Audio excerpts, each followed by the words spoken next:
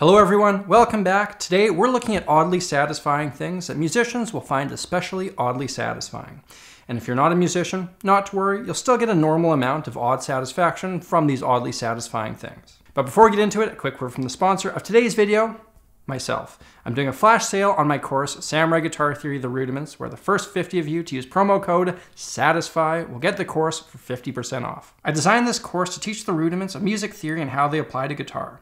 It's professionally animated to make the tricky stuff easy to understand. If you're looking to dive deeper and figure out why music works the way it does, this is for you. Check it out at www.samuraiguitartheory.com, and don't forget to try promo code SATISFY. The first 50 people to do so will get 50% off. All right, let's get to it. Let me tell you a story about a young Sammy G. Around 2004, I was working in a music store, and weekends were especially busy in the rental department. I would put together PA systems for bar mitzvahs, bat mitzvahs, all the mitzvahs, house parties, bar shows, and the like. I sent many a happy customer out the door with microphones, speakers, amps, and cables. Lots of cables. Now, I quickly learned when it comes to keeping gear tidy, the average person is an absolute slob. More often than not, the cables would come back looking like this, a bunched up mess. Mondays, we were too busy taking rentals back in to deal with cable management, so they would just get chucked into a pile.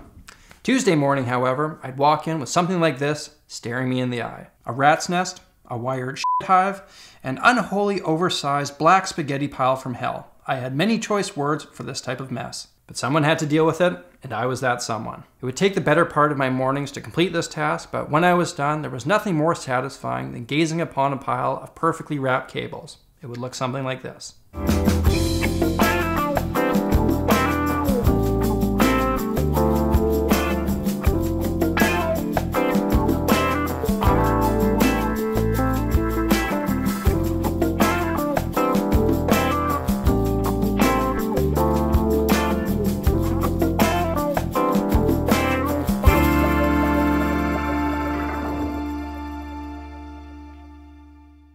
Now, maybe cables aren't your thing, and a lovely pile of well-coiled leads doesn't do for you what it does for me.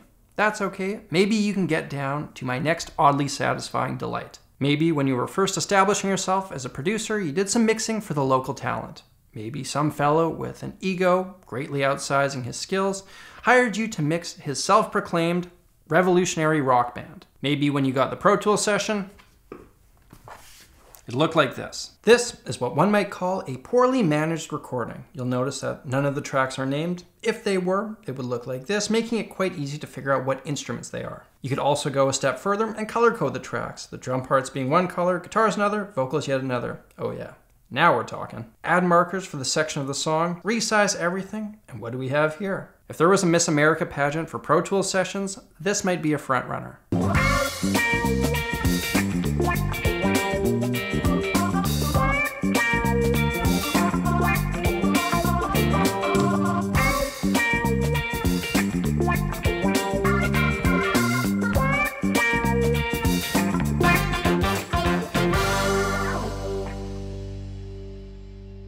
If that doesn't satisfy you, you, my friend, might have a disorder.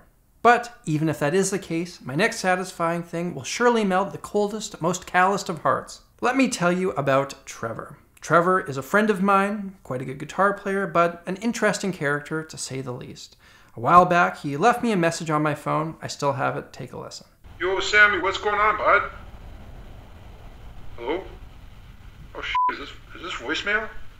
Hey bro, can I borrow your dobro for a couple days? Why the heck not, I figured. Trev is a good enough guy, so I put some new strings on the old resonator, polished it up, he picked it up, and he was on his merry way. The couple days he was supposed to borrow my instrument turned into a couple months, and you know those public service announcements that show you how people's looks have been altered by heavy drug use? Well, here's my dobro after 2 months of Trevor. Dirt and grime up and down the fretboard, one string is missing, and one string is going into the wrong tuning peg.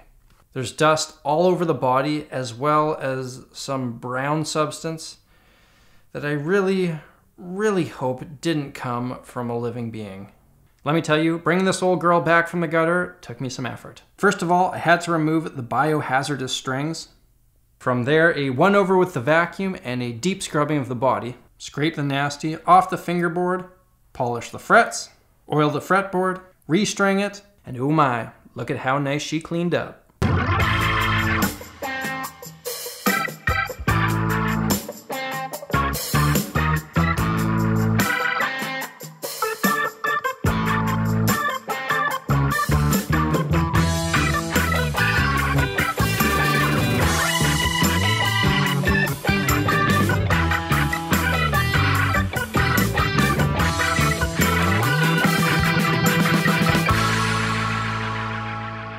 last oddly satisfying thing for today also relates back to my friend Trevor.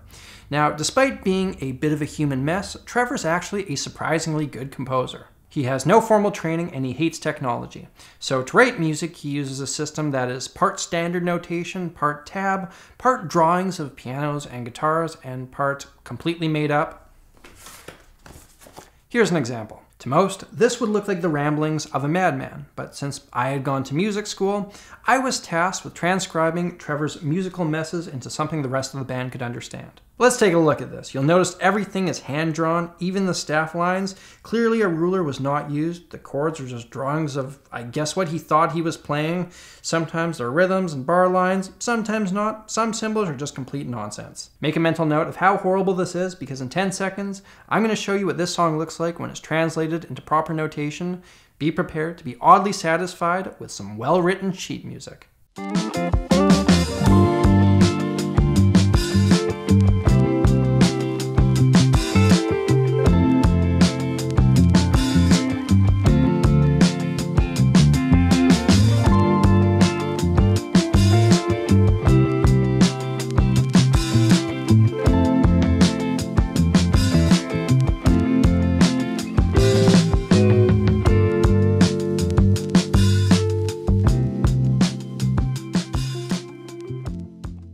Ladies and gentlemen, there you have it. If you're not satisfied at this point, I can only imagine that your emotional spectrum is out of whack and you lack the capacity for enjoyment. That, or we just have different tastes. Besides the stuff we talked about today, you know what else is quite satisfying? Understanding the building blocks of music and how they apply to guitar. For that, my course, Samurai Guitar Theory: The Rudiments, has got you covered. If you're the kind of guitarist who has figured out how to play a number of things on his instrument but wants to dive deeper and begin learning why music works the way it does, check out Samurai Guitar Theory: The Rudiments, where I lay out the system I use for making music. That's available over at www.samuraiguitartheory.com, and don't forget to put in promo code SATISFY. The first 50 people to use that will save 50%. Thank you all for watching. If you're new here, hit that subscribe button and stay tuned for regular music content. If you want to check out another video like this one, hit that link up there. And if you enjoyed this video, let me know in the comments and hit that like button. Until next time, I'm Samurai Guitarist, and I will see you again soon.